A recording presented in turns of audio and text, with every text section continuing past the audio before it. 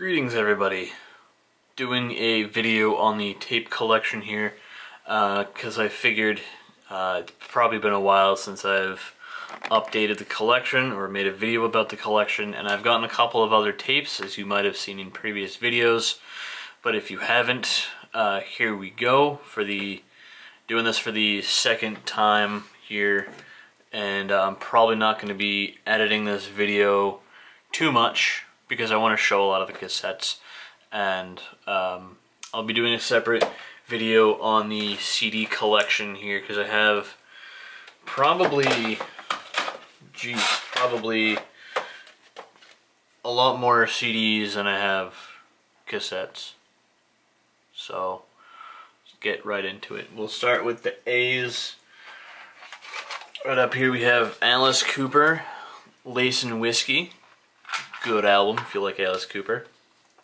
And then Aerosmith's Angel. This is actually something that they do or did. I think it had a couple, just two songs on it. Angel, 5 minutes 50 seconds, and then Girl Keeps Coming Apart at 4 minutes 12 seconds. So I guess it's sort of like a sample you'd get for like a couple dollars. Or maybe they would just give it out for promotional. I don't know. I wasn't alive back then. Then we've got, I'm missing one, and that's Enya's Watermark. That's currently behind the camera in my big tape deck. We have Beastie Boys, Licensed to Ill. What color is this? It's a clear, no, it's like a pukey whitish gray color. So that's that one. Pretty cool. Beastie Boys are always good. Then we have Billy Joel's The Bridge. Another good album. I'm gonna have to stand up because I've been sitting down for quite a while. Then we have Blue Oyster Cult with Some Enchanted Everything. I think this is sort of a collection of some of their best songs because it has Don't Fear the Reaper, Godzilla, Are You Ready to Rock, ETI, Extraterrestrial Intelligence, and We Gotta Get Out of This Place. So this is sort of like, I guess, a compilation of some of their greatest hits, without actually calling them greatest hits. I'm just going to kind of go with a bunch. We got the Eagles, The Long Run, right here on cassette. Some of these are homebrew. Oh yeah, we have Chainsaw Kittens, Pop Hairs, because I'm into that weird stuff, and you'll see I also have another album down here that's pretty good for that. We have Earth, Wind and Fire, Spirit. My mom actually collect Earth, Wind and Fire for my mom vicariously, because she kind of got me into EWF when I was a kid with the whole Do You Remember? I'm probably going to stop because one, I can't sing, and two, because I don't want to get a copyright strike. We have, oh, hang on. We have another Earth, Wind and Fire, Groove. This one might actually be the one that has, yeah, September on it. Do you remember? Again, I'm gonna get a copyright strike if I keep doing that. This is just in a like cheap generic toss away kind of case because it's all I had at the time. Not necessarily a toss away, but whatever. Then we have EMF with Sherbert Dip. I don't know what EMF stands for. Maybe it's the initials of the people in the band. Then we have, going to the F's, we have Foreigner 4. Probably their fourth album. That's why it's called Foreigner 4. Maybe they're all from different countries converging into one new country and starting a band, and there's 4 of them, so Foreigner 4, I don't know. Then we have Frank Sinatra, Come Fly With Me. I think this was a part of my grandma's cassette tape collection, because she had a lot of artists similar to Frank Sinatra. I can't name them off because I don't know them all by head, by memory. Probably some Bing Crosby in there. Not Bill Cosby, Bing Crosby. Two completely different people. Don't get them confused, please, because then you'll be hated by the music community. And then more Frank Sinatra. Greatest Hits Volume Numero uno. So I have a thing for Frank Sinatra. Well, not a thing for Frank Sinatra, but I like Frank Sinatra. You know what else I like? Bootleg cassette tapes of Ghosts. Or just bootleg tapes in general, I guess. This is a bootleg of Meliora. You can tell because on the J card, the JPEG on the J card has been stretched a little bit to fit the correct dimensionals of the dimension space required by the J card to fit within the jewel case. Flip that right side up. So that's again Ghost Meliora, and there is some crossover. I have Meliora on CD and also digital, so there are, as well as prequel. So there are some. I also have it on vinyl too. I might bust out the vinyl and show you a collection of that, because there is some very different artwork for each Ghost album that is on not only the cassette but the CD and the digital and the vinyl. So there's like 4 different covers. There's 4 different covers just of prequel alone. But for, let me see if I can actually pull one out here. Probably have them all to the front. This is gonna take. I didn't even think of this. Where's Meliora? Right here. So the big picture, right? You can see 2 eyes. Like you can see all the detail within the large photo here, but there's also 2 eyes, a hat. These are supposed to be teeth. That's a nose. So there's definitely different layers to Ghost's artwork, whether you're looking at it digitally on your phone or the CD cover, which I'll pull out eventually, or whether you're looking at the vinyl. There's like different perspectives almost, and that was done on purpose from Ghost. So that's one thing I like about Ghost's artwork. Moving back to the cassette tapes, we have 2 from INXS. We have Kick and Listen to Thieves, or Listen Like Thieves, rather, not Listen to Thieves. Excuse me, it's probably best to not listen to thieves. I'm probably just going to go through. I have Stone Free from Jimi Hendrix, John Denver. I don't know why he has a picture of Steve Irwin. Rest in peace, Steve Irwin. Kenny G. Always got to have some Kenny G in your collection. At least one of your collections. Then we have Killer Dwarfs. Still haven't listened to this cassette, but Killer Dwarfs, man, they're gonna kill you, and they're dwarves. What's so cool about that? Or what's not cool about Killer Dwarfs? Everything is cool about Killer Dwarfs. Dude, even if they're not gonna kill you, they're still pretty badass. So what I'm trying to say here with this. Now we got some Zeppelin, we got Physical Graffiti, and also Houses of the Holy. Yes, we do. Found those at a local record shop. I picked up a lot of these at that local record shop, I think, and also some of them at local Newbury Comics in my area, which shut down. And then we got some Metallica. We got and Justice for. Actually, you know what? Hang on. This joke would be better if I set it up this way. We've got Metallica. Black Album features such songs as Enter Sandman, everybody's favorite. And then we got the 598 EP, which was ironically a little bit more than 598, but we're going to overlook that detail. And then, and Justice for All. So hang on, we have Metallica's Metallica, Metallica's 598 EP, and Justice for All. That was kind of the joke. It sounded better in my head, but you know, I executed it kind of poorly. But I hope it still landed somewhat. This is a music channel, not a comedy channel, so we're gonna move on to some Motley Crue. We've got Motley Crue's Motley Crue, which is actually not Motley Crue's Motley Crue. It's Motley Crue's Shout of the Devil. It's just the J card in here is their first live wire That's what I'm going to call it. That's what I'm going to refer to it as, because it's the first song on the album.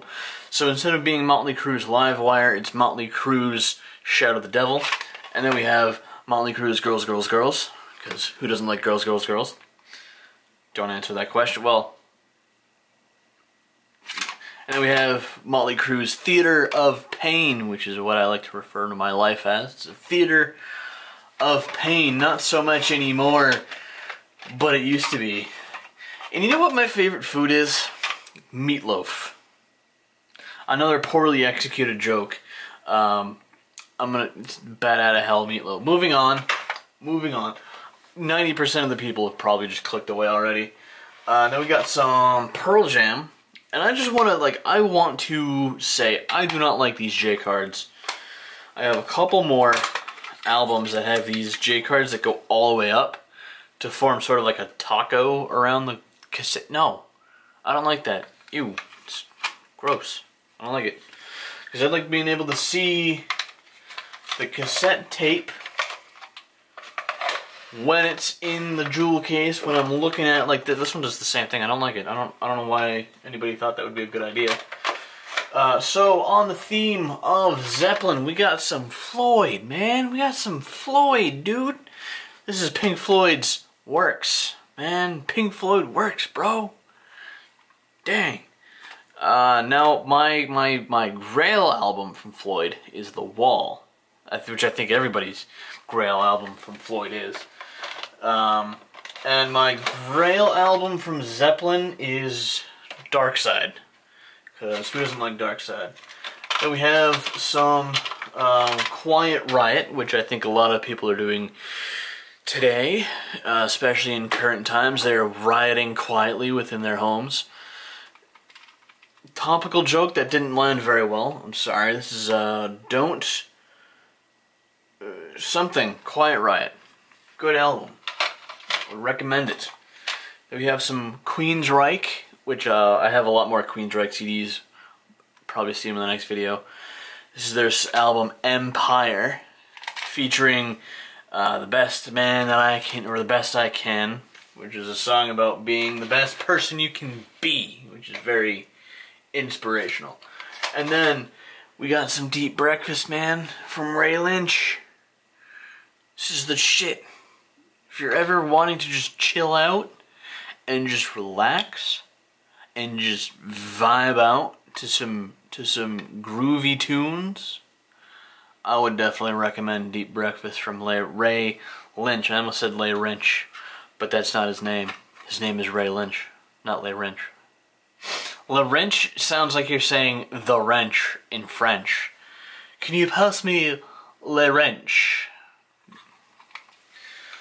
Again, this is a music channel, not a comedy channel, so... How did I miss Red Hot Chili Peppers the last time I did this?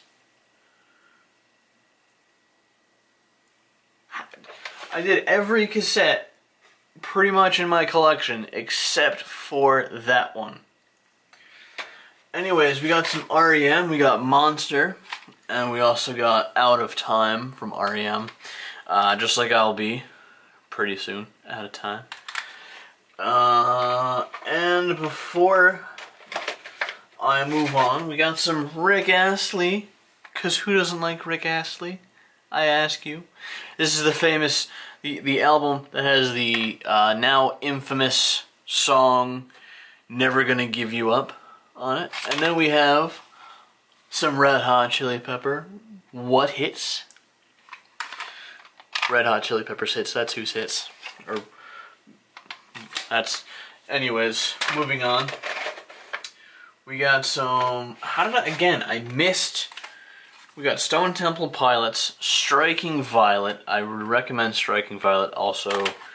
And we got some Supertramp. How is this not with other Supertramp? Even in the Quietest Moments is this album. Stone Temple Pilots, Core, and Striking Violet, The World, The Flesh, and The Devil. I actually got this from a tape collector slash, I think, independent producer who owns his own band and label. So, always happy to support a fellow tape head like myself with their endeavors. Then we have another Supertramp album. I only got this one because I like the design of the case here. It's like, will you listen to Supertramp with me? No? Okay. Again, poor joke, landed poorly. I'm sorry. Finally, we're getting into the near end of the collection. We have Squeeze, Babylon and On. And we have Yesterday and Today, Struck Down. London. Why would you strike down? Oh, that's probably the record label. I got this because I like the blueness of the cassette. And I like how the J card is an appropriate height, so you can still see. It does not create a taco around the cassette, which I have previously mentioned I'm not a huge fan of. So I like the blueness of the cassette.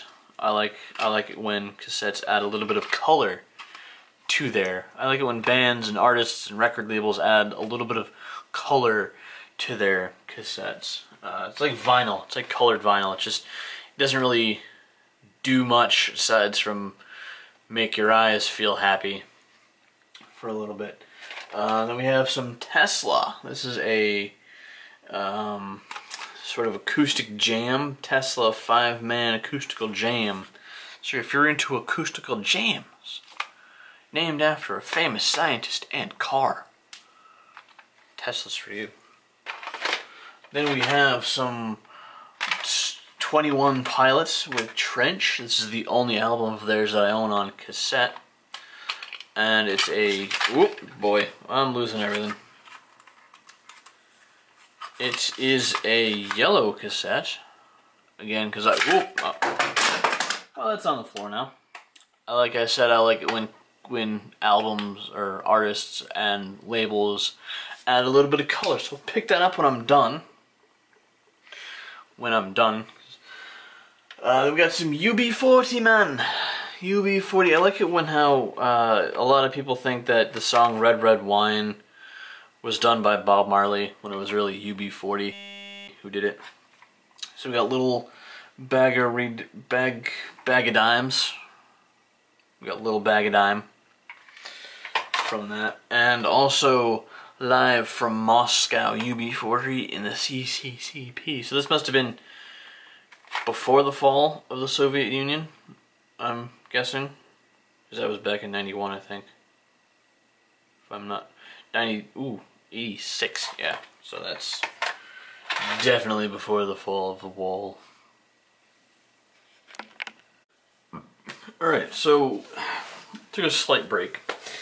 Where we left off, I think we left off at UB40, and now we're just getting into the sort of miscellaneous cassettes. We have, first one we have Men at Work, Two Hearts, because I like the band, and I think they have a lot of, good songs, especially the one about them in the Australian outback, doing all that stuff, mate. And then the final one that I have to organize is Whitesnake's Slip of the Tongue. I think I featured this in my last pickups video. So that's pretty much it for like bands of like single bands anyways. Then we have, that's probably just a tape head cleaner. Yeah. We have some soundtracks. We have The Sting from Scott Joplin. We also have Rock and Soul, the best of Rock and Soul, the greatest hit series. This is a sort of compilation that I guess was popular back in the day. Sort of like the playlists you hear now on like YouTube or Spotify or one of those sites. Has songs from Eric Clapton, Joe Cocker, Van Morrison, the Box Tops, the Righteous Brothers, just like a smattering of rock and soul hits from that era. And then I think this was one that I found, the best of the war years. I mean, let's be honest, the war wasn't all that great for either side. but we did get some good music out of it, so that's, I guess, a plus. So this was, I guess, from around like the 30s and 40s, around the time of the Second World War, which is something I like. This has to have been this was reprinted and re-recorded, reissued back in 1995. But so I think the original would have been on like a 45 or an actual like record, because I don't think they had cassette tapes back in the 30s and 40s. They probably just had, again, records and FM radio, I guess. AM radio. Yeah, AM radio sounds more likely, because FM is more recent. Anyways, finally, yeah, we already did the Sting. And we have just like a random recording on a blank tape of, it's just songs from the radio. I marked it as System of a Down because that was the first song that came up, but it's just a random recording of, like, it's just a bootleg of the radio. Like, we just played the radio, hit record, and started recording what was on the radio. It was like System of a Down, Green Day, a couple of other songs. And this, I think I've done a video on this before, but I'll do another one. I will do another one eventually on this. This is Mixtape. It's called Mixtape. It's a MP3 player, but it also functions as a actual cassette tape.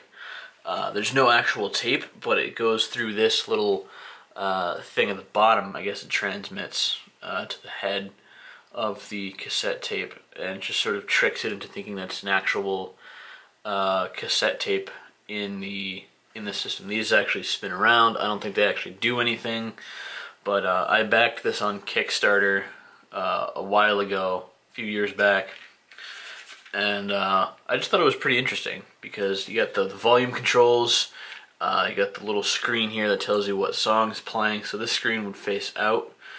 The screen side is effectively side A. You don't do anything with side B, but if you're looking at the back, aside from this carbon fiber look and finish and the word mixtape, you'd probably never know it was anything special until you turned it around. And also the fact that it has a micro USB port, a micro SD card slot, and also a headphone port, 3.5mm headphone port. So you could effectively use this as a portable MP3 player. This is actually, I think, more functional than an iPod is, because if your car has a cassette deck in it, you can load all of your music onto this, and then you can like plug your headphones into it when you're walking around. You know, if you're going to school, if you're going to college, and you're on a budget, you can pick one of these up, load all your music onto it, and you got a car that still has, if you commute to work, or commute to school, that is, and your car has a cassette deck in it, you can pop your headphones into this, listen to school, you know, and then when you're on your way home, you can just pop this into the cassette deck, and boom, there's your music right there. You don't have to plug anything in, unplug your headphones and plug something else in, plug this into that and do this and that and the other thing, like we used to have to do. I remember we had